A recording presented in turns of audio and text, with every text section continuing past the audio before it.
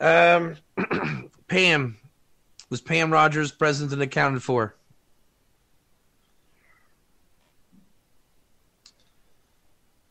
Pam, if you're listening, can you chime in? If you don't chime in, then everybody should know I had asked Pam to be the, I don't know if I should use the word proprietor, but the one that you should go to for previous Mishlei classes. How about that? So last time I talked to Pam, she was looking for permission to open the files from James Rogers, who's editing our videos and classes. So, James, when you get this video tonight or tomorrow, Mazel Tov, Shkoyach to you.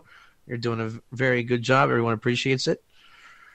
And I asked Pam to do it. So, assuming that she gets access, which she will, and accepts the slight responsibility, which I cannot say she will, then assuming she does, everybody should feel free and comfortable to message Pam and request previous classes, and hopefully Pam can get those out to you. If Pam, for some reason, cannot see me, Brian Stanek, are you able to do that if Pam can't? Maybe a one or two?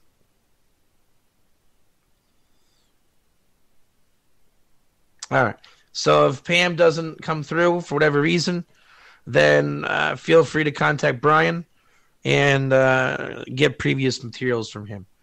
Because, all right, good. Because we're gonna have a lot of ups and downs, holidays, new people, blah blah blah.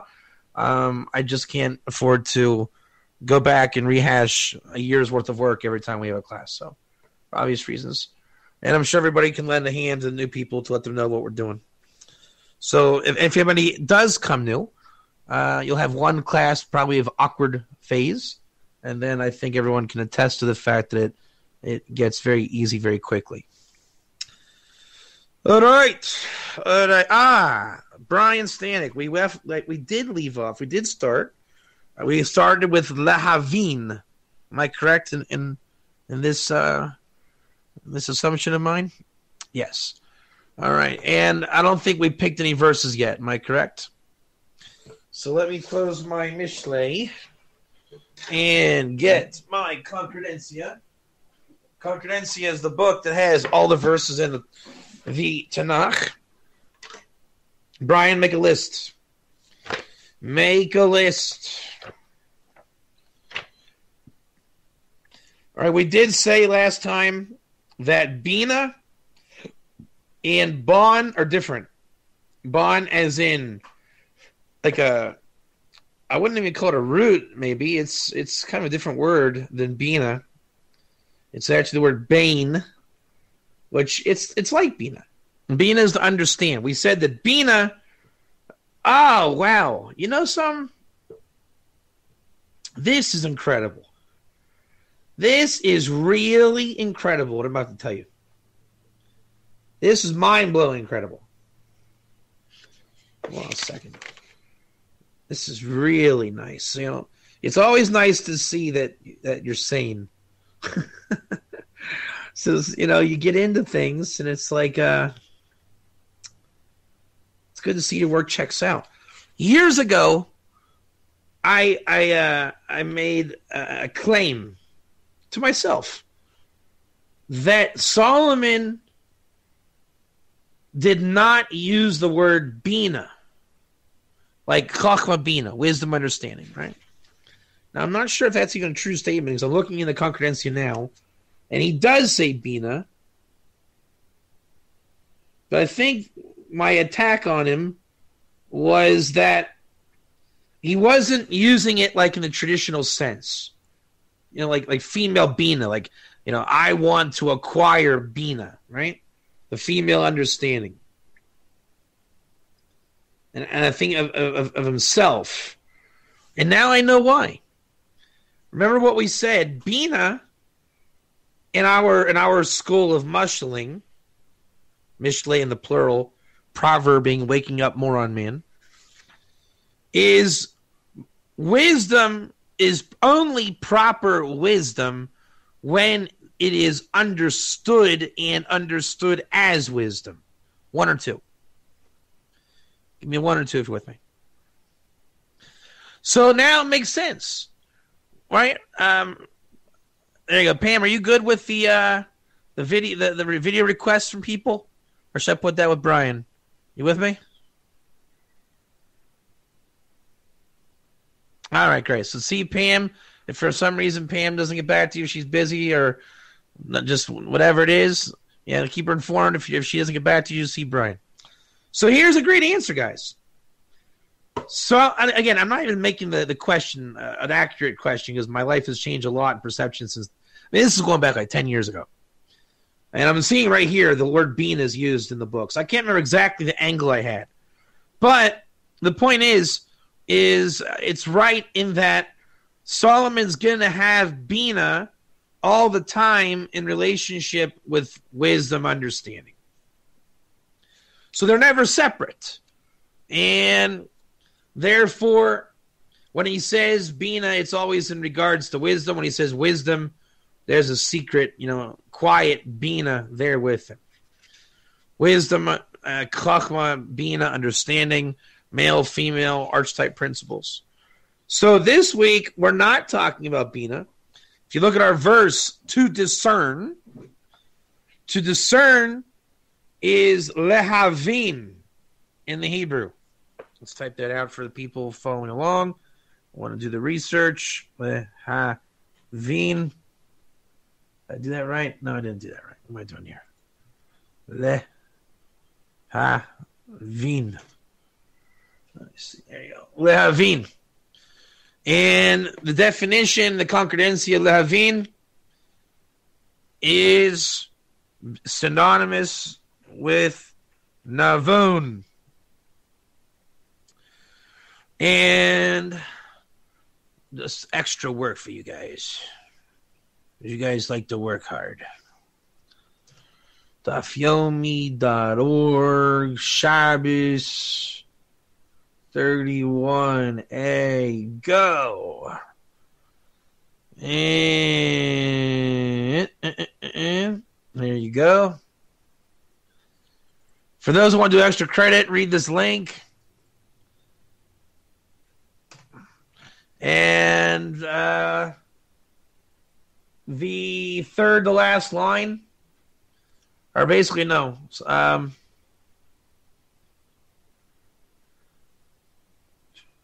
fifth to last line, Amar Rava, for those who speak Hebrew. Fifth to last line, last line, beginning with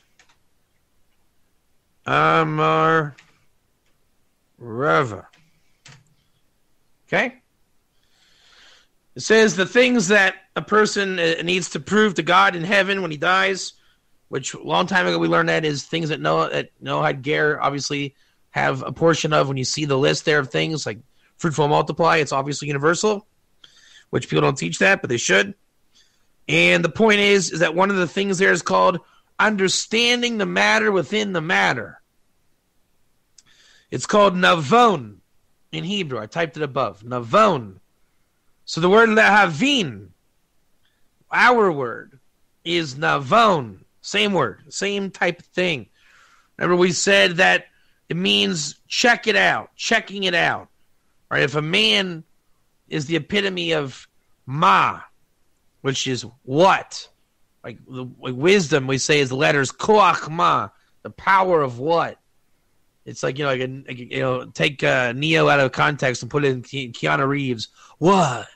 it's like the essence of man. Just what? Whereas woman is the opposite. It's, hey, I don't know what. Let's check it out. So in Kabbalah, you call it man ban. The male principle, the female principle. The name of God, which has a gematria of 45. In union with the name of God, has a gematria of 52. The female principle, and they come together, what's called ma and ban. Ma is gematria 45, ban is gematria 52. So here we see that ma actually has meaning, right? You say the Hebrew word, ma, means what? And most people don't realize that ban it literally is just a gematria, 50 plus 2, ban. But it has meaning. Ban means to check it out or to understand the matter in the matter. So everyone that gets checked out by women, what are you being checked out by? She is being navon, reading between the lines, understanding the matter in the matter. It's investigation. It's being able to perceive between the lines. It's the epitome of bina, understanding. And Torah learning is impossible if it does not come through navon. Which is funny because when people try to educate us in the Rambam on Facebook, they are doing it not from a place of navon, which makes it rather ridiculous. So here we go. What Shlomo is telling us is that we are Proverbs, mushling. Give me one or two. You guys with me? We're going to go through our progression here. All right, we're mushling. So 5 seconds ago, you were all asleep, right? Just go through the meditation. Give me 1, 2. You were asleep, right? Yep. 1, 1, 1. Right? You were all sleeping on me, right? Yep. And then I said, all right, gang, mushling. Everyone woke up, right? And we're like, hey, wow. I thought this was going to be a boring class. And I remembered, oh, yeah, it's Mishlei night. All right, do you know wisdom? Wisdom that's known, understood wisdom, right? We have history with Mishlei, do we not? It's a school of thought, right? We're going to investigate, right? 1, 2, 1, 2. Hello? That means there's things coming, right? And you were trapped, right? You were trapped in Musar. Then the phone just came. The phone just came. The Nokia phone just got delivered. And you're stuck. You are stuck. You're in driving school. It's horrible. Horrible. And then Morpheus delivered a phone with very cheesy instructions, like we're doing now. I am your host, Morpheus. And you are stuck in a cubicle. And your own personal moron man is Agent Smith telling you, come on, this is boring. You have better things to do. And Morpheus is saying, you're going to go out that way, but there's a scaffolding, and that is called cooperation with Solomon's wisdom. Are you with me? It's either Smith and go home, or we go out the scaffolding through the words of Solomon. Those are your choices. I am making you choose. This is free will. It's up to you from this point if you muscle your brain or if you want to remain moron man. And it's never easy, right? You're not going to have an easy walk in the park fun time with Rabbi David Katz anytime soon. He's going to pound your head with a hammer. As Pam said, we got to go out that scaffolding. The easy ride is Agent Smith. Just like, yeah. I already know the Rambam. I know it cold. All right, now the fun begins. If you passed this test so far, then now the fun begins. Lahavin, Brian Stanek. Grab the microphone. All right. Let's go, Brian Stanek. We're going to figure out which words to use for Lahavin. Ready? All right. Let's see here. I think we looked up one word, if I'm not mistaken. Lahavin. Let's see where it came. I forget. Where did it go? 1 second. Lahavin. There it is. Lahavin. Okay, you know what? We'll look them all up. There's only a couple. Ready? Brian, with me? I'm here. All right. Kings 1:3-9. Write it down, and we'll knock them all out. Mishlei 1:2. Okay. Mishlei 1:6. Daniel 10:12.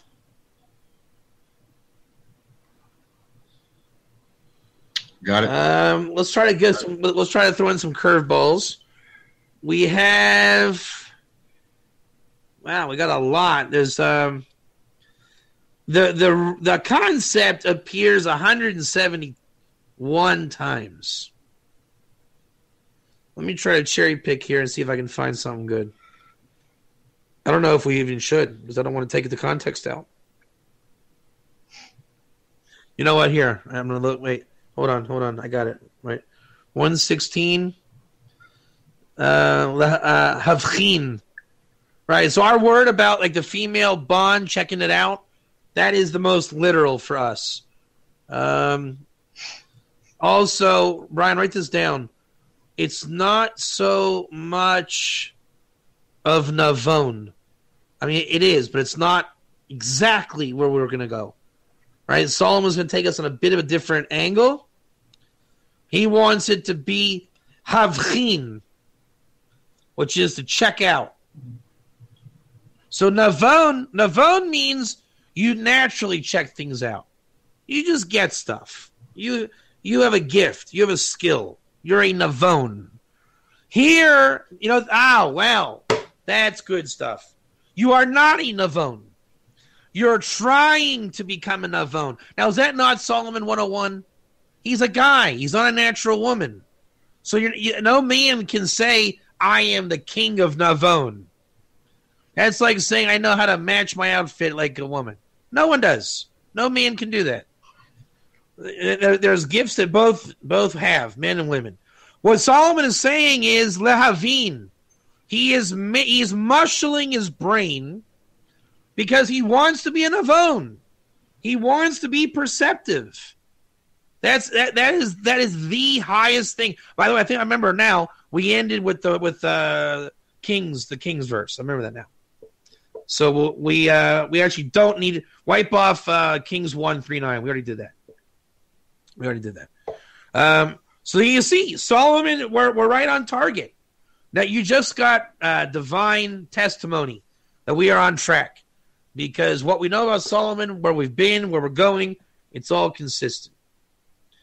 So he hasig b'sichlo.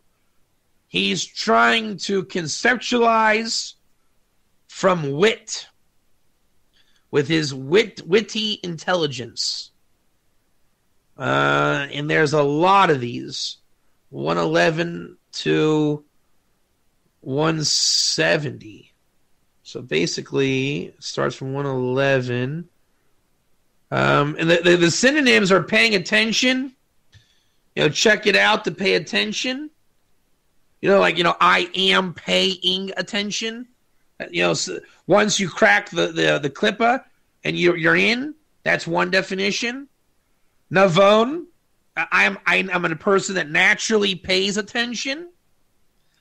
And also our definition is 1 through 65. So literally most definitions are ours.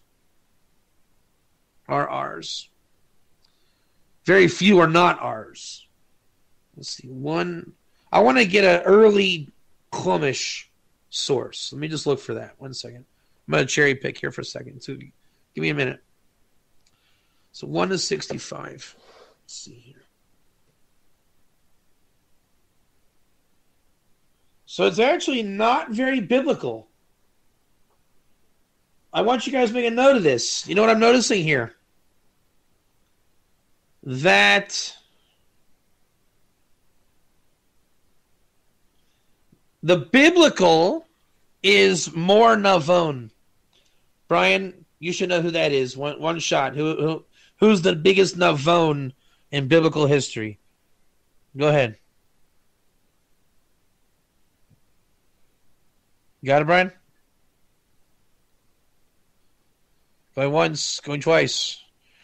Joseph. Remember? The dominance of Joseph, dominating spirit of Joseph. When Pharaoh pulls him out, he says, I'm looking for a guy who's a Navon. So have in mind for the word discern and Yavin and investigate. This is Joseph. So basically the entire first 2 verses, we have been speaking about Joseph. It turns out. And by that definition, I think it's safe to say that Mishlei's, at least first 2 verses, is very Mashiach ben Yosef. You guys agree with that? Right? We're looking for the traits of Yosef. So we are really dissecting the psyche of Yosef. Very interesting. So the word of the Torah itself is pretty much Navon. It's in Bereshit, the prophet Hosea. Obviously, Mishlei takes it up. And Yeshaya and Dvarim, Koheles. It's the same thing, really.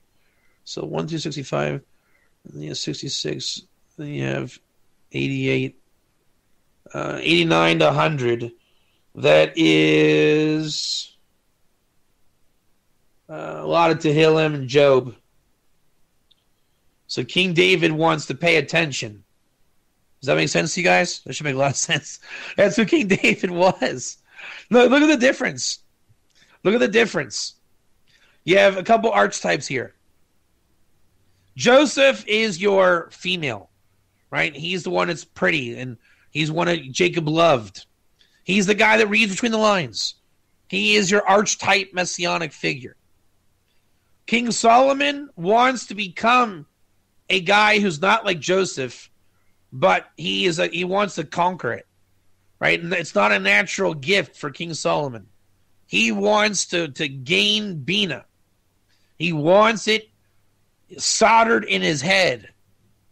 King David is different. He's going to be the guy who simply wants to pay attention. If you look in the Psalms, what is King David saying? He's telling himself, David, pay attention. David, pay attention. He doesn't want you to tell him to pay attention. That means he didn't pay attention. I think one of the biggest secrets that King David does is he's looking for God to send him a wink. He wants evil to blink at him. That's King David to a T. If you want King David summed up, that's what it is. King David is saying, something's not right here. I'm going to pay attention because I'm probably going to see something if I pay attention. Whereas King Solomon is saying a little differently. He's saying, I gotta pay attention because I know I'm going to see something. You guys see the difference between Solomon and David? Solomon is really anticipating like in a video game. You guys with me? 1 or 2? King Solomon's saying, there's going to be a blip in the radar. King David is saying, if I don't pay attention, I'll miss it. Subtle difference. See the semantics and the difference? King David is saying, just, pay attention. Pay attention. Keep focused. Stay focused. He's reminding himself not to become moron man. Whereas King Solomon is saying, now is not the time to be moron man. You're going to miss it.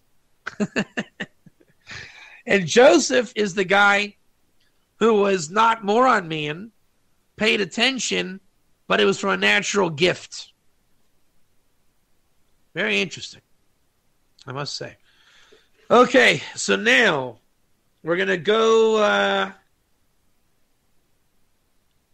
I think, you know what? I want to sit on this for a little while. All right? I'll give you guys a vote. Ready for a vote? Do you want to understand type A if you want our verse understood, Lahavin? B if you want Navon Solomon? C if you want Navon Joseph? D if you want paying attention David? A, B, C, or D? Everybody, let's chime in. Let's go. Anybody else? We're going to do them all. That's a fact. We're going to get to them all. Matter of preference.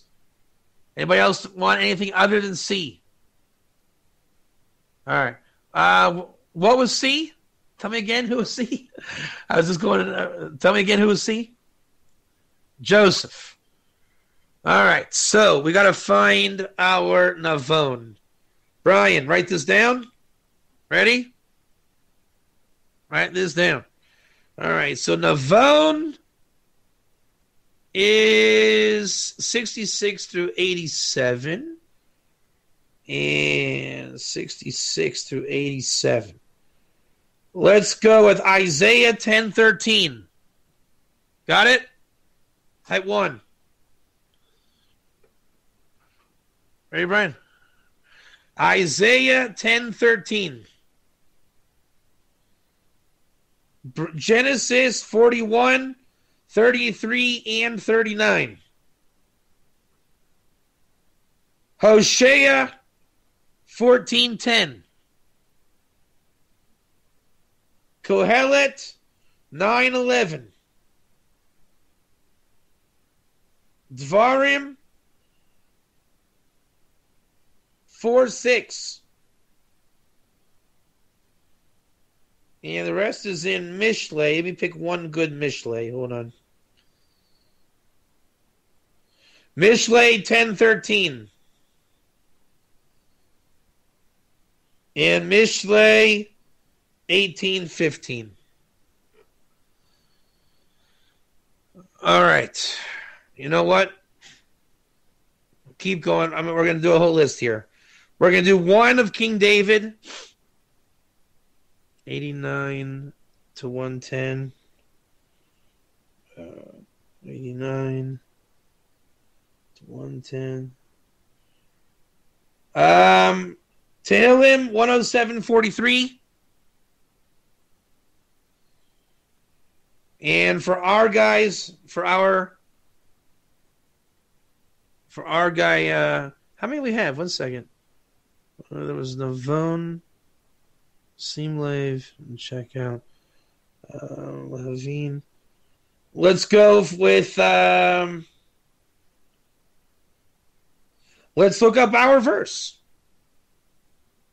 We're going to look up the commentaries of our verse. Mishlei 1:2. Because it also contains the word Bina. I also want Mishlei 1:6. All right, Brian, you got them all? Okay, let's take a breather for a second. This is going to be nuts. Hold on. I'll pull this up a little bit. There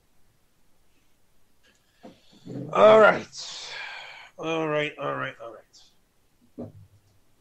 Take a breather. I'm going to step out for 1 second. I'll be right back.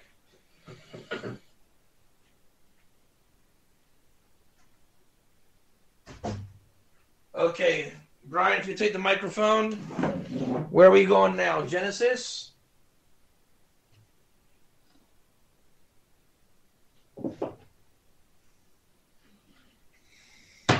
Let's go. Grab the mic.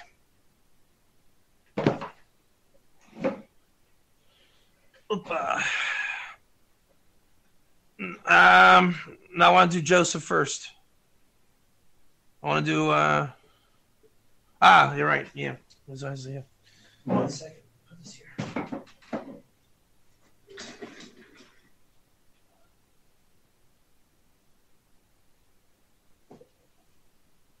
Okay. Brian, grab the English. Where are we at here? 10:13. All right. Shoot.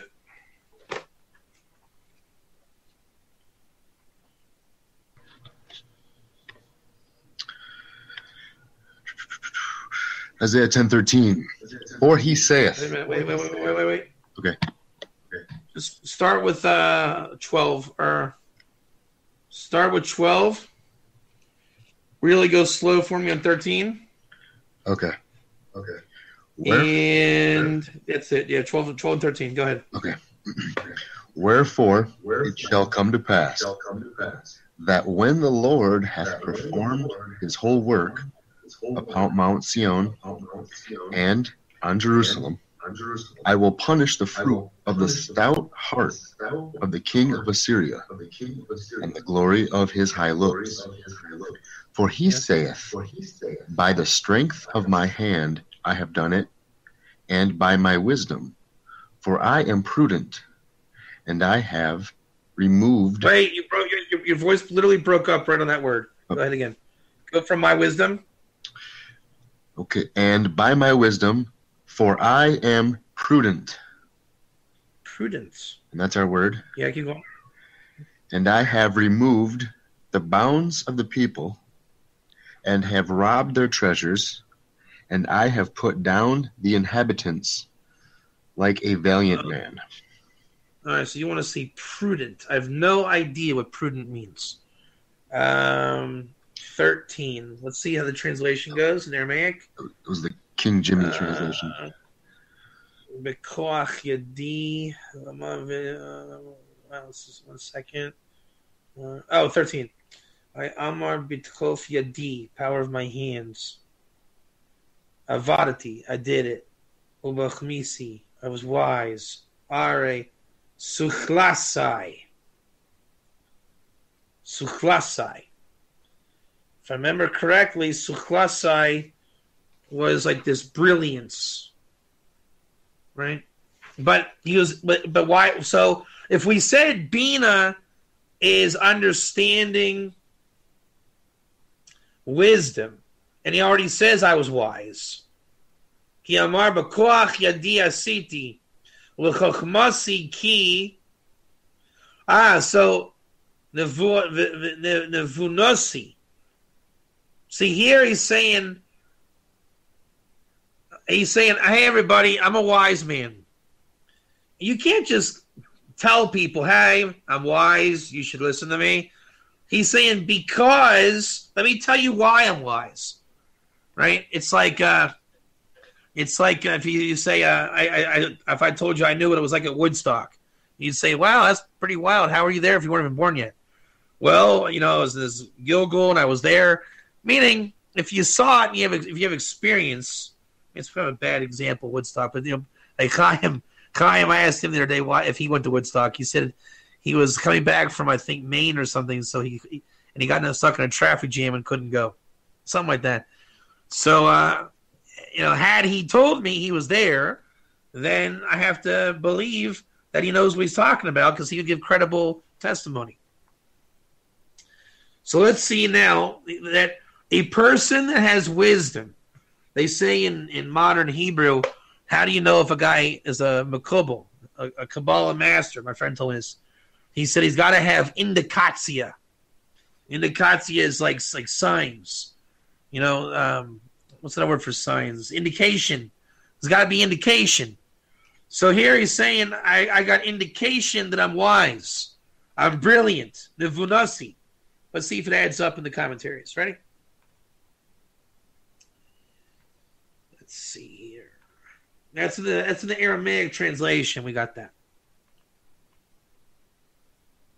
Mehashnayim Niroyim Ibn Ezra Mavnin Nifal.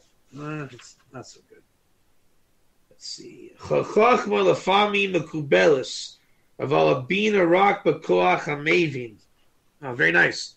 This is the Malbim explained. Ready? Chachma lafami mekubelis. Sometimes people just come across wisdom. Okay? Sometimes you can just say, do something wise. Aval habina rak b'koach hamevin.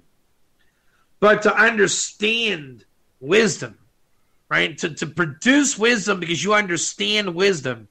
Don't tell me that you got lucky fixing your car engine, right? You heard it going, and you looked up, you popped open your hood, and you looked around, and you saw a loose screw, and you tightened it, and you drove your car, and it never made a noise again. Give me a 1 or 2. Was that a flash in the pan of wisdom? It was wisdom. It was wisdom. But it was not wisdom that you understand what you're doing. The difference is if you don't know how to pop the hood and you call your mechanic friend Bob, you say, Bob, I got this thing. It's going da-da-da-da-da-da-da-da-da-da-da. And he would say, did you pop the hood and tighten the bolt? He'd say, no.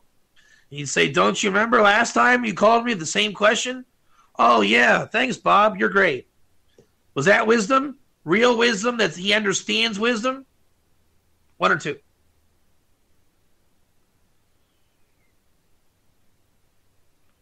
That was one. No, the mechanic. The mechanic knew the wisdom because he knows how to fix it. The mechanic. Let me redo the marshal. Bob is the guy that doesn't know what he's doing. So the first example, he guessed and got lucky. He had a stroke of wisdom. Or better yet, let me paint you a better picture. Even though my voice is on its way out. I had a bit of a cold the last couple of days. My mother used to live in Las Vegas. So I visited Las Vegas a lot. Have any of you ever been to Las Vegas? Have any of you gambled in Las Vegas? Bam. All right. So a lot of people, when they've been to Vegas, they get a big ego trip. You say, hey, did you ever gamble? They say, oh, yeah. You say, how'd you do? Well, I got this routine I do. Yeah, tell me about your routine. Well, I walk in, and I always find the table with the least amount of guys at it. Yeah? Yeah. And I sit down and I crack my knuckles like this. And that's right. That's exactly right. And I always look, if it's a left-handed dealer, I've been shown that I'm going to get a winning hand 63% of the time. Okay, way to go. You're totally guessing, you have no wisdom, and you're a lucky guy. Agreed? He may have that one. I mean, one time when I was an 18-year-old, I was down to my last quarter on a video poker, and I got it up to $25 and bought a T-shirt. I wouldn't call myself a gambling maven, but I definitely had a stroke of wisdom that day. The difference is, do you guys know how to win in gambling? I actually watched a YouTube video on this because I wanted to understand more about where my mother was coming from. You guys know how to win in blackjack? So apparently, this is from what they say on the videos. Going into a gambling room is like a weather report. Something like, I'm making this stuff up, for terms of numbers. Don't gamble on my words here, literally. But let's say there's like 5 decks, 3 decks, 1 deck, right? You want 5 decks, and you want a payout ratio 5-3 instead of 2-1. So apparently, you have to shop around looking for those tables that give you those odds. Now, let's say there's 25 tables in a showroom. 3 of them have this deal going on. So if you don't know what you're looking for, you're walking into a trap. When you think you know what you're doing, you accidentally ended up on the right table. You weren't going to lose. But the guys that know how to gamble, they know how to walk up real nonchalant and say, hey, what's the payout on this table? 5-3. Oh, that's good. So the guy stands there for about 10 seconds. He looks at the dealer deal to see if it's 1 deck, 3 decks, or 5 decks. The dealer whips out 5 decks, 5 decks. He says, we just found our table. He's going to sit down, and he's going to gamble until he gets comped, free room, and makes, his $1,000, $500. And then he walks away. Is that wisdom that comes from understanding? It is. It's a trafe wisdom. I'm not saying it's a good wisdom, but it's a wisdom. I'll give you another example of trafe wisdom. When Peyton Manning exploits the defensive back in the football game, was that an accident? Was that just like a lucky backyard pass? No. They practiced that 100 times in practice, knowing each time that defensive back was going to get tired because his name was Bob Jones. He's a replacement player. The whole team hates him Bill Belichick, did a report on the guy. It turns out he goes and gets drunk till 3 a.m. every night, and their cornerback doesn't come back till next week. What are the chances of Peyton Manning having a 5-touchdown game? Anybody? Very high, right? So the news reporters don't report that. They don't do that kind of investigation to find out what's going on. Anyways, the idea is that people get lucky. They get stroke in the pan of wisdom, whereas real wisdom is where you understand what's going on, like you're driving secure in the car. You know what's happening. You have experience. You're a pro at what you're doing, right? And you're prepared. I mean, you see this all the time in sports. Anybody that knows sports should know this. In my Job class tomorrow, you're going to hear. I think actually, Pam, are you coming tomorrow to Job? Please remind me to pick up Job tomorrow on this point, okay? Job tomorrow is about the reason why I was horrible at wrestling was because I did not understand the mind that I had to be prepared going in. I was mentally unprepared. So if I had a great match once in a while, it was a lucky move, a lucky stroke of wisdom. The guys that are great, they're prepared with known wisdom. I think my voice is going to cave in on me tonight, guys. But that's the difference our verse is telling us, right? It's saying you got to be prepared. Don't get lucky. I really should have made a big glass of tea. Throat. Let me just read the rest of the Malbim of Nosim Atzmi. Let's read Eitzes Hashem. Yeah, he's saying that it's preparation. It's preparation, right? You have to be prepared in your mind. Pam Rogers will tell you have to study to get this stuff. Is that right, Pam? You cannot rely on miracles. Now, you will get miracles from God, but that is not what it is to be a Navon. You can be wise. You can live off the seat of your pants and be wise, but you're not a Navon. You are not a Navon. If you want to be a Navon, if you want Joseph, if you want to read between the lines, you got to be prepared. And I am going to step out and make that tea. I'm going to leave you with a little thing to think about. This is for you, Brian Stanek. Where do we know from that Joseph was perhaps the most prepared mind in the history of creation? Anybody? Forget natural wisdom. Remember, we're saying this is not natural wisdom. You don't become a true Navon. Nobody is Swami with psychic powers. No. How did he get dreams, Brian Stanek Jr.? Why did God give him dreams? What was his intake every day to even get those dreams? No. Ready? Study from where, Travis?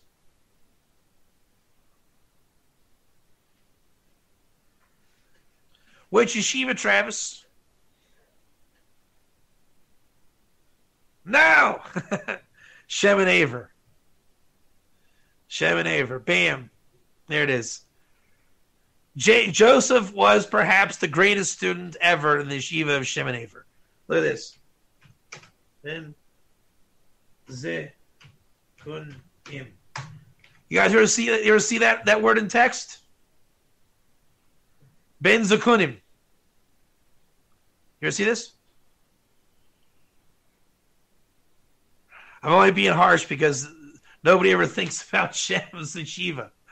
So Joseph was called Ben Zakunim, a child of elders. You know what they say the elders stands for? Zakunim. Was Jacob? He was. But you remember Jacob also learned with Shem for, I think, 50 years. And so Joseph was called Ben Zakunim. It's a commentary on the Torah. I forget which one. We can look it up. That Joseph was buried also in the tents of Shem and Aver. I bring that up because nobody ever thinks about it in those lines. And we know that Shem's yeshiva was the yeshiva. So Joseph was the most prepared maybe ever. That's why he was the most brilliant. I'll look it up in a second. Remind me in a second. Zakunim stands for, Travis, you like this, Zroim, as in the tractate brachas. Kodshim, like holy food tractate in the Talmud. Nashim, like Nida, Yavamos, Kedushin, Ketubas. Yud, Yeshua's, like Bava Kama, damages in Moed, Shabbos, and the holidays. So Ben Zekunim stands for all the orders of the oral Torah. So Joseph was the guy, the oral Torah is what makes your mind sharp. It's where you have all the wisdom. That's why a Torah scholar is called a Talmud Chacham. He's got to have it all right smack in the front of his brain. So again, we're not talking about being smart. We're not talking about having access to brilliance. It's, you in terms of, how I got gear pretty good in the front of my brain. Agreed? Then we can agree on that. Imagine Joseph had the wisdom of the Torah of Shem in totality on the front of his brain. Is it true that Jacob established Torah learning schools in Goshen before they all moved there? I never heard that, but possibly. So if the Torah of Shem is all the world's wisdom, Joseph had that wisdom on the front of his brain. I would say the only person in history that rivaled that was Moses. The only difference is Moses committed it to writing in the written Torah. Joseph kept it oral in the written Torah. So I think what we're saying is that Navon is the classic oral Torah master, where it's just total recall, fresh learning on the front of his brain. What do you think? One or two? Pretty heavy. Pretty heavy. I mean, anybody that's learned the oral Torah, Travis, I think you can attest to this, Brian, you too. When you learn a material, you know what it's like to have it in the front of your brain, right? It's called Mochin the Godless. You just feel that the power of the front of your brain, just informed, like completely informed. Joseph had it on every level, and it's because the Torah of Shem. That's the power of the Torah of Shem.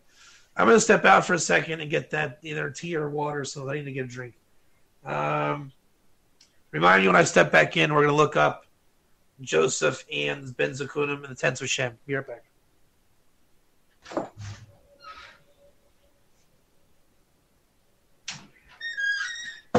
Okay, that feels better. All right, we got to find Joseph. All right, we did Isaiah. You guys feel good about Isaiah? I did too. All right.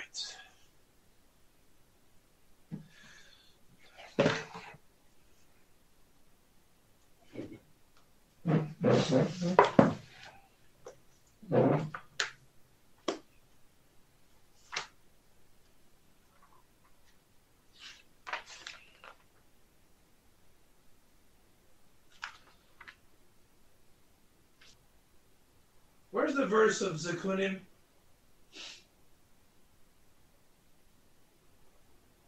Anybody can find it for me?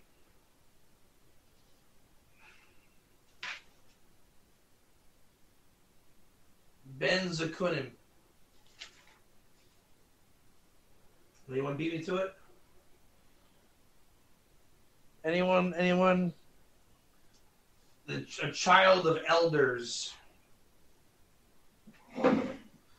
Let's see what it is. Travis, you got it? Oh, man. Long day. Grab the microphone if you have it, as I'm looking in my book here. I didn't give it. This is an extra credit assignment.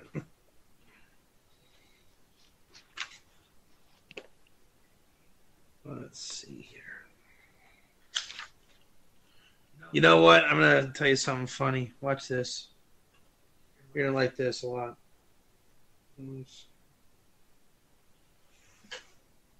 Anyone find it? Here, I'll find it. Hold on a second. Rabbi Google to the rescue. Genesis 37:3. Ah! Where? Genesis 37:3. There you go. You saved the day just before Rabbi Google. 37:3. So you know what I'm thinking? Ben Zakunim. You guys remember how we started today? We said that the female Ban, right? I'm going to go on a limb here and say at least I'll be drush. It's Ben Zakunim, Navon Zakunim. Joseph investigated the elders. A Navon with the elders. You guys like that? Oh, yeah, that was a good shot right there. Yisrael Ahav is Yosef Mikol Banav Ki Ben Zakunim Hu Lo Asalo Ksunas Pasim. Wow, that's probably the most powerful verse in the whole Chumash, quite possibly. Israel loved Joseph from more than all those sons. He Ben Zakunim Hu. He was this Ben Zakunim, a child of elders. I'm going to call him the Navon of the sages. I think it's the best shot on that thing. Now that we know what Ben means. To him, he made for him a Ksunas Pasim, a multicolored tunic. Okay. Rashi on Zakunim, Ben Zakunim. Shenular lo das Zakeneso, was born to him das, knowledge, Zaknoso, like of an elderly, of the elders. And V'unkelus, Aramaic, Targum, Bar Chakim, who? He was born wise. See that, guys? That we were this is the word you say in Hebrew. James Gosnell, you like this. James, you here? Give me a 1 or 2. You're actually here. Are you what are you calling it? Lurking. We were miskaven to the Aramaic Unkelus translation. James, we were miskaven. Because we said at the beginning that by the terminology contrasted with Solomon, we said that Solomon worked at it and Joseph was born that way. You guys remember us saying that? Well, he merited to be born in Jacob's house because he was born that way. You know, it's like a lot of times father-son, Ken Griffey Sr. played baseball and Ken Griffey Jr. was born to Ken Griffey Sr. because he was going to be great and he had the merit then to be born amongst the greats. So we see it's true. Joseph was great and he was born great with wisdom. He was born wise. Kol ma shalamid. Here it is, Pam Rogers and Travis. Here it is. Here it is. Here it is. Bar Chakim hu lay. Kol ma shalamid. All what he learned. Mishem ve'aver. From Shem and Aver. Maserlo. Was given over to him. How do you like that? How do you like that? Rabbi Katz is making this stuff up. This is just, he's silly. No one ever heard of this. No one ever said it like this. No, he makes this stuff up. He's running a cult for crying out loud. So maybe it's a cult or maybe it's just, Rashi and Onkelos. Who knows? So he was born naturally wise. My personal pshat, which I think you got to say it based on what we're seeing, Ben is language Navon. This is, as Travis said, Breshit 37:3, Rashi, quoting Onkelos. The Aramaic translation. How cool is that, guys? How cool is that? So let's read the Onkelos inside and see what it says. Israel Rachim Yas Yosef Mikol Benohi Ari Bar Chakin Hu Lay Va'avid Lay Ksunas Tafsai.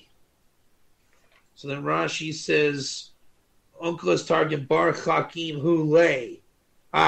So Rashi quotes Onkelos and then explains what that means.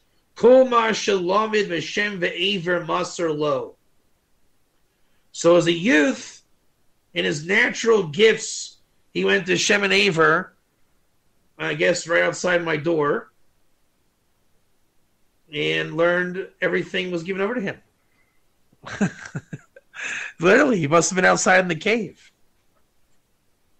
Who knows? Let's see here. Anybody else want to say anything on this? Also, the Baal of Turim, for those asking. Ksiv Shemasr Lo Kul Mashakibel Beziknadim Shehem Shem and Aver. You guys, let's look this up. You guys like this?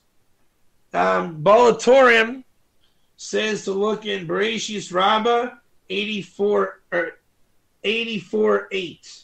Let's get that out here in a second. 84:8. You can get it in a second. Hold on. All right, let's get that out. 84:8.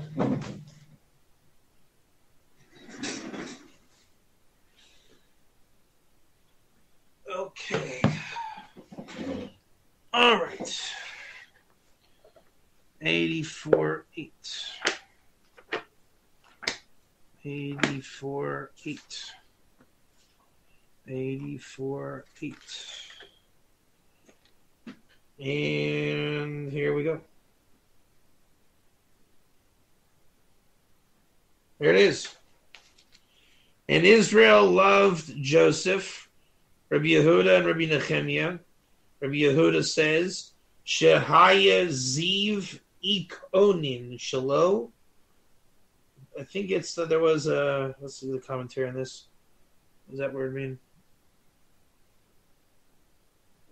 Here, Ziv Ikunin, Notrikun Shel Zikunim. It's another way of saying the Zikunim, like the elders, right? Because Zion of Zikunim. Woohoo! You guys see that? He's saying that Zikunim is a mashup of Ziv Ikunin. The glow of his face, the wisdom of the face, and he had the knowledge of reading people's faces. So Chachmas Apartzuf, Selim Elokim. Right? The face of Joseph was the whole thing. He could read your face and he had a face. That's why Israel loved him. So Brian's saying like the awesomeness of Joseph was literally the face. What's the next thing I'm going to say? What's the obvious next thing I'm going to say? If we're saying that Moses is in the same school of Joseph, did not Moses' face glow?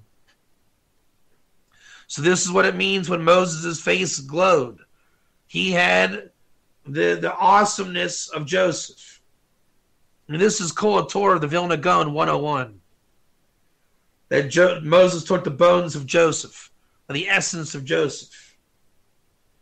Rabbi Nehemiah says, Shekol halacha shemasru Shem ve'aver leYaakov masran lo. Everything they gave over to Jacob. I guess you can also say Jacob included with Shem and Aver. Everybody gave everything to Joseph. But he learned in the base medrash of Aver for 14 years. And he didn't just love him. He loved his mind. That he saw that the wit and great Navon was with him a lot. He received all the wisdom, and he understood every drop that he got. That's what Onkelos means. So there's a mitzvah to honor a Talmud Chacham. That mitzvah is in the Torah by Pnei Zaken, the face of the elder. And a Zaken is only somebody who has acquired wisdom. Pam Rogers, what's the very next verse in Vayikra? By honoring a rabbi? Don't taunt the ger. So in the Shemona Esrei and the Amida prayer, when we include the Geri Tzedek, it's the Gerim who learned the wisdom of the tzaddik elder who has acquired wisdom. So a true ger tzedek, in the philosophical sense, is a ger who seeks to acquire wisdom, and particularly in the mold of someone like Joseph. Like that would be the archetype. And so you get that mitzvah from Joseph, which makes sense why Gerim, lost tribes and stuff, is associated with Joseph. Would also make sense why in Kol Torah for redemption, why are the exiles called Ephraim? And why is everything called Ephraim? Because it's the aspect of coming back to Joseph. Like the students of Joseph. Joseph is the Rebbe, so to speak, and the lost souls really are Gerim looking for Joseph. And that's how redemption starts.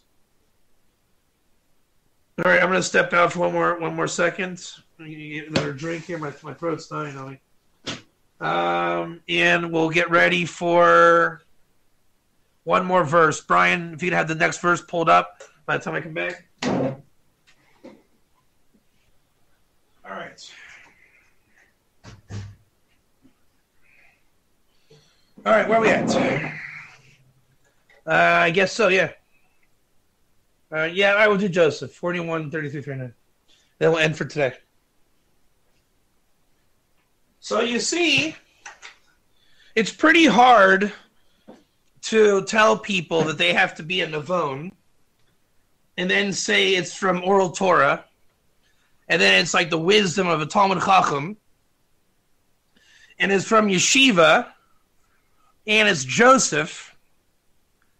How in the world, if you don't know about Ger and Shem, how do you get Joseph in Yeshiva? You see the problem theologically? It's going to turn into Joseph worship, right? Joseph was this super tzaddik and superpowers. It doesn't work that way. It didn't. Shem wasn't Superman either. I mean, Shem got it. There's a whole documentation of how Shem. Exactly. That's Yeshu. Just, wow, I'm enlightened. God loves me and just gave me a bunch of free stuff. Let me give you a bunch of free stuff too. There's a tradition. Solomon says wisdom is a school of wisdom. You don't just wake up one day and say, I have the truth. Everybody come to my cult. That's why it's silly when people say anything's a cult that we're involved in Garens. It's just stupid. It's like it's like saying I was bored yesterday, so I decided to hit my head with a baseball bat 50 times just to see if I'd bleed. No one says that.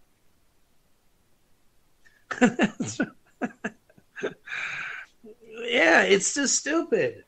The Shem and the Torah of Shem is a real thing.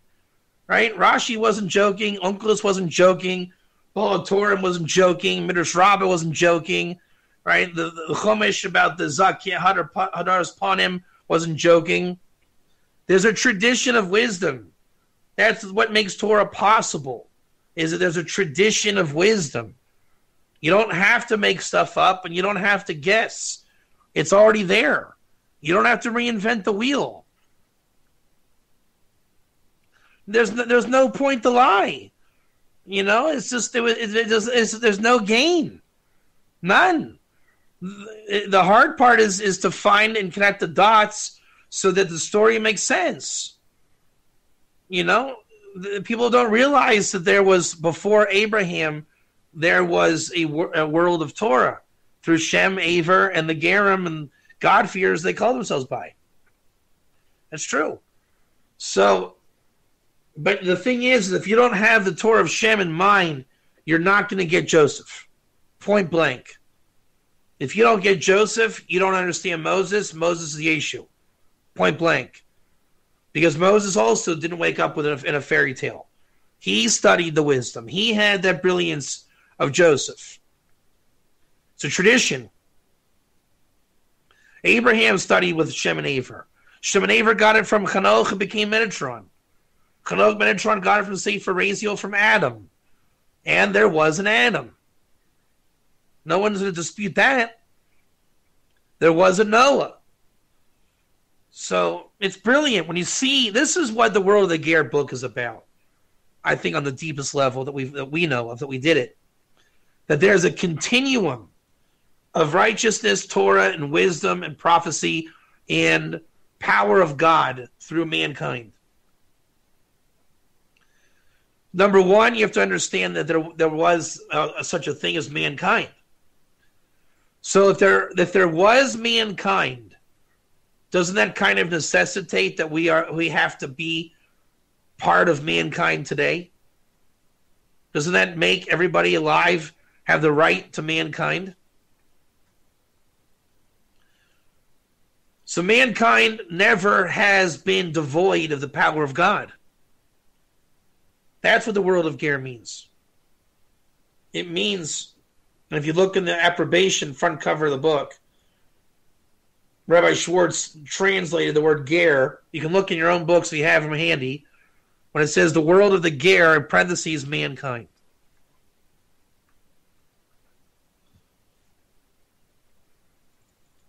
Joseph, Genesis 41:33. 41:33. That's why I can't stand the opposition. It's just a complete denial of reality. That drives me insane. It's complete denial of just truth, God, Torah. I mean, it's a Chil Hashem. I'm sorry, but it is.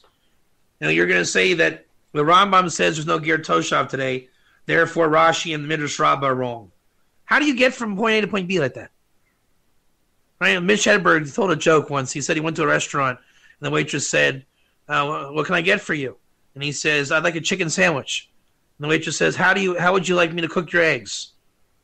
And he said, well, now that you put it that way, incubated, and then raised, and then grown, and then killed, and then plucked, and then cut up, and then put on a grill. I don't have time for a sandwich like that. Scrambled.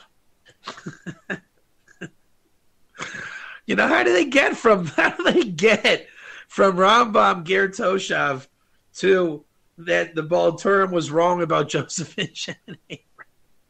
Makes no sense. And then to say that's why there's no Ger. I mean, it just makes no sense. All right. Verse 33. Go ahead, Brian.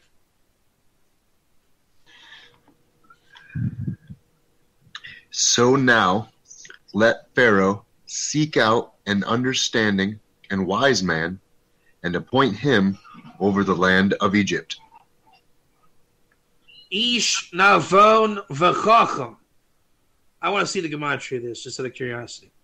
311, 411, 413, 419, 425, 433, 470. I lost count. 311, 411, 417, 419, 425, 433, 453, 493. Nothing. Initial letters, nothing. End letters. End letters are kind of interesting. Spells shemen, which is oil. as in the anointing oil, which the Ramchal says is the wisdom of Melchizedek upon Mashiach. Kind of makes sense here, doesn't it?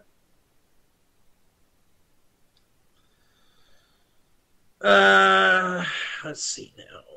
Okay, who are we going to first? Uncles. Like I said, I'm just kind of worn out because of the been under the weather for a couple of days. Bear with me. Ukan v'chezi paro gvar. This is nice. I did research on this word gvar a couple of days ago. Gvar means guy, but like Wrangler jeans type of guy. You know, MacGyver. I know he doesn't look like a guy, but he's kind of a wimpy guy. But the cool things MacGyver did was a guy thing, right? Very typical male. You know, the point I'm making is the Kohanim of the temple are called Gvar, right? They're hacking away at sheep. You know, you can imagine the manliness in the temple, one or two. They were not pansies, let's put it that way. So it's a man of wisdom. You know what I mean? It's, you know, when a real wise, I'm not talking a man with a Fu Manchu and a walking cane, okay? I'm talking about a man with manly, masculine wisdom. If you can imagine such a creature. I mean, the Kohen is the Bible version of that. So the word here for Ish is that. Man, meaning that Pharaoh saw this guy is going to get it done. Right? This guy is going to get it done. In a very, not aggressive way, but you understand what I'm saying? He's going to get it done. Okay, so that's Gvar. Suchlasan v'chakim. So Pharaoh agrees with Shem and Aver. Chakim. He's just this wise guy. And I don't mean that in a bad way. Joseph is the guy, I think the best word is wit. He was witty. You know, Joseph could have ended up in Antarctica, and the Penguins would have said, this is a caliber chap. You follow me? Wherever he goes, people are going to say, put that guy in charge. That's the guy you want to have. Is Suklasan. That he was brilliant. Brian, let's look up the word Suklasan once again. I don't want to rely on my previous understanding from however many months ago. Suchlasan, ready? This is the real main Iker word. Suchlasan. We're trying to be people who are have suchlasan. Suchal. Suchlasan. Suchal. Sichla. Sachla. Sachla. Sachla. To be bright. To observe. To reflect. Keep in mind. Right? That loaded brain we're talking about. To see clearly. To be sensible. To become wise. Give to understand. To explain. To look at. To become confused. I'm starting to love this term, to become confused. I looked up a thing today on the internet that they were blaming Michael Schulman for what's the word? Conflating terms? Is that the word conflate? Is that the word? Conflation? Conflate? And so I made a post a while back, remember, that ger is conflated. That's the essence of the oral Torah. With one word that can have many meanings. That's ger to a T. So if you're not confused with ger, there's a problem. It's supposed to be confusing. It's like putting together a dresser from IKEA type thing. Are those things not nerve-wracking when you do it wrong? But then you know it's a caliber product. Because if it's not confusing, you probably don't want it. It's made in China and it falls apart. You want things. The best things in this world you have to study. You have to. That's just the way it is. The best things are when it's confusing, and you have to iron out the confusion. Why does nobody ever want to have brand new windows? Because you have to. It's confusing. Why does nobody ever switch to Apple after they've had Windows? Too confusing. But you know Apple is a superior product. You don't do it because you don't want to be confused. But when you do it, when you learn a new system, that's when you break through and your mind really, really shines the brightest. Okay. Now, commentary. Rashi says mizuman. No, sorry, wrong word. That's nachon, not avon. Let me see here. 33. Or Chaim. L'das ofen otzros hatvua. So, kihu dvar hama'akiv yoser kadesh mekayim hatvua. Das chokhmah. To Shaburis, the Dasa, Saper, the Hakim, the Van. 1 second, what's he saying here? The Das often also was the Vua, the bone to Karav is there, the Tvuna. Mamru Chokham Shigadeh, Klauyos, Chokhmos, the Das Chokhmos, to Shaburis, the Dasa, the Saper, the Hakim, the Van, Kihud Var, Ma'akim Yoser, Kadesh Mekayim, the Vua.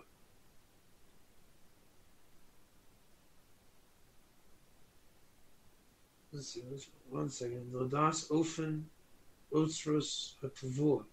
That like Joseph knew what to do. He knew the land and the territory. So that's why it's that Gvar. You see what I'm saying? He didn't give a ridiculous Eitzah, which is counsel to Pharaoh. He told him something tangible. And that's why it's oral Torah. Anyone that's ever learned the oral Torah knows it's very earthy. Right? The very first Talmudic stance is, what time can the Kohanim eat truma, which is holy food? I mean, it's just kind of earthy. So Joseph would have been a master of that. And anybody, well, I translated this for the book the other day. What I was teaching in the book was the laws of the agriculture of Eretz Yisrael double as Kabbalistic code. So here's proof. Joseph knew the land of Egypt. Why? You can only say because Shem taught him the true earthly wisdom. The real natural wisdom of the universe. Where the divine Elohim 86 hides in nature, Gematria 86.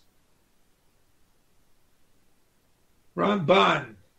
Amar lo shiyatzarech leish navam chacham shiyamuno chul haaretz v'yafkir od v'kidim tachtav shel chul haaretz v'gazu chul ocham ki.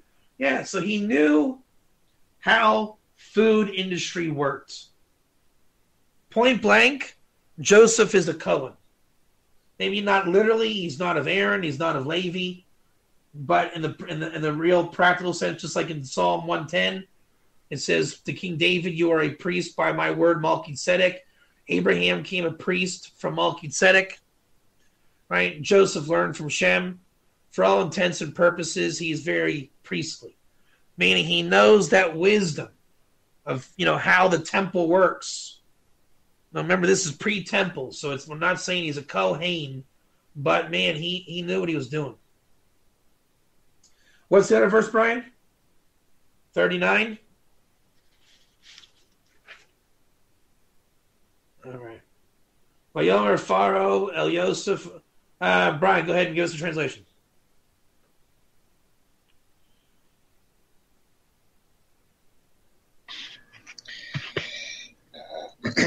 Then Pharaoh said to Joseph, "Since God has let you know all this, there is no one as understanding and wise as you." Say it again. 41:39. Then Pharaoh said to Joseph, "Since God has let you know all this, there is no one as understanding and wise as you." I didn't hear you say understanding first time. Let's see what we got. Valmer Pharaoh Yosef Basar Lohodal Adonai Yasach Yaskul dot Le Sachloson. All right, again we got the word Sachloson. And Rashi Levakesh Ish Navon Machacham Shamarta Lo Nimsa Kamocha. Doesn't even translate it or explain it. Suchloson.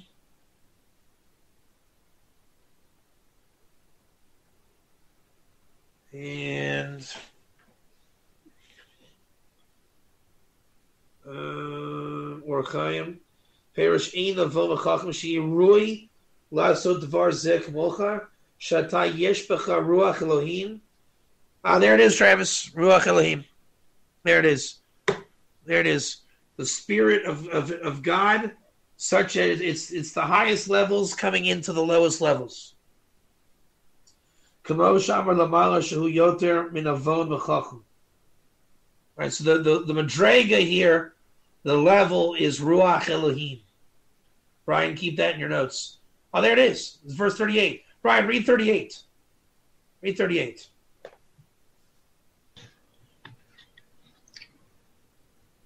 So Pharaoh said to his servants, "Will we find anyone like this man? Like this, a man in whom there is the Spirit of God?" Very nice.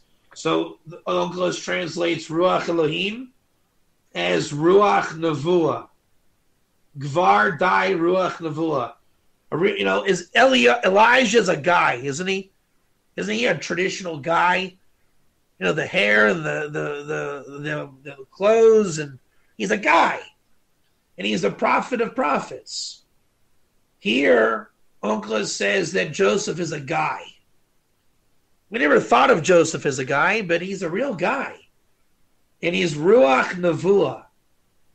Where did Joseph learn Nevuah? Who had the biggest and most operative school of prophecy ever? Shem and Aver. So here you see Joseph, there's a trail of breadcrumbs all through our tradition that people will deny and say, I'm making this stuff up. That there's a trail that shows that Joseph literally mastered the school of Shem and Aver. From wisdom, prophecy, Pharaoh saw it, Potiphar saw it, Jacob saw it. It's just, it is what it is. So, Brian, to answer your question, could he not have had dreams? Was that even an option for Joseph not to have dreams? So now you can understand why the brothers were upset. He took them all to school. We've already covered what that means, taking someone to school. They were sick of it. He gathered the wisdom from what he saw and heard. Mavin Atidus Varoa Anolad. Here, the Rashbam. Mavin, he knew what was planned for the future.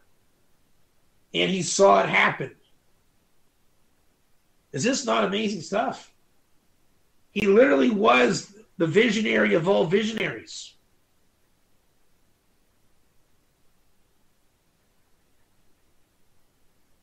He knew how to investigate dreams. And he had the Chochmas Derech Eretz. He knew how the world worked. Ladies and gentlemen, I present to you, after learning this today, the master of masters of the school of Shem and Aver, Yosef ben Yisrael. You can quote me on that. Moses was, I'm going to correct my opinion here. I used to say that Moses was a master of the school of Shem. Moses was a master of the school of Joseph. What's my proof, Pam?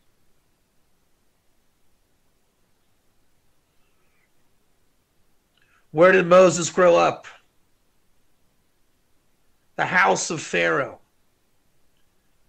Where would the legend of Joseph's wisdom have been kept the most pristine? In Egypt, in the house of Pharaoh. Moses had direct access to the brilliance of Joseph more than anybody that ever lived. Joseph prepared the redemption. That's why Moses knew to took his bones out of there. I would say Joseph mastered it more than Yaakov.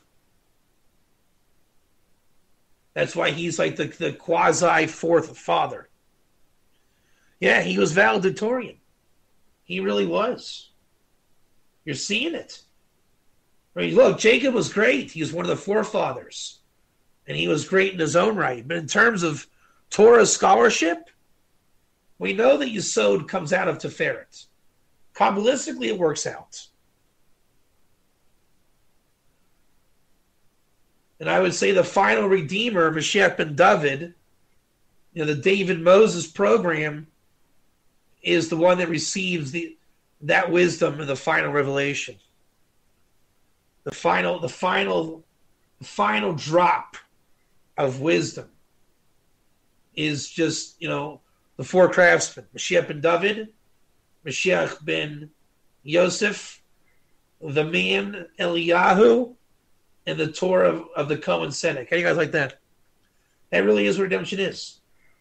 Torah, Cohen Sedek, Shem, the manliness of Eliyahu to hold that wisdom, Mashiach ben Yosef, Mashiach ben David. That's it. That is truly it. One more book. Hold on.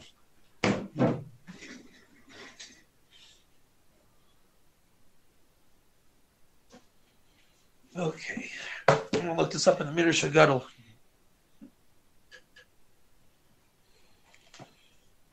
What's our chapter head again? Where are we at? 41, 33. 41, 33, 41, 33, 41, 41, 33, 39. And Pharaoh said to Joseph, I can't talk so much, so I'm just going to mumble this one second.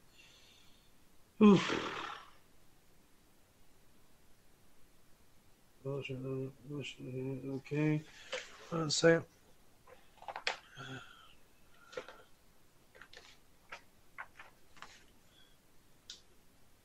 So Joseph was special. How did Pharaoh see Joseph was great? Another way of saying it is, what was Joseph's mastery from the school of Shem and Aver? Lashon HaKodesh, the Holy Tongue, Hebrew language. That Joseph spoke Hebrew, which was obviously known about at that time because of Shem and Aver, but nobody understood the Hebrew. Joseph came, understood the Hebrew. They knew they had their guy. It's that simple. That simple. Since Adam in the garden, Hebrew was, always will be the benchmark. How do you know when you got the guy? The master of Hebrew shows up. King David, Moshe Rabbeinu, Yosef Atzadik.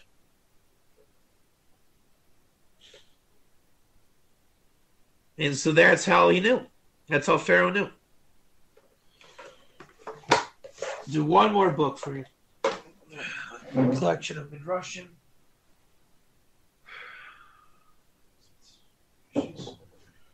Okay.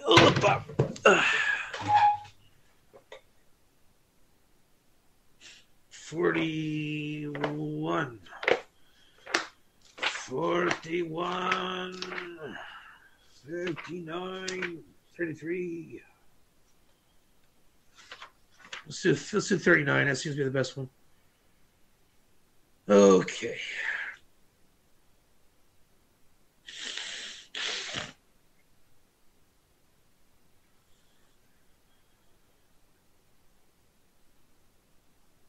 All right, he's just quoting the 70 languages.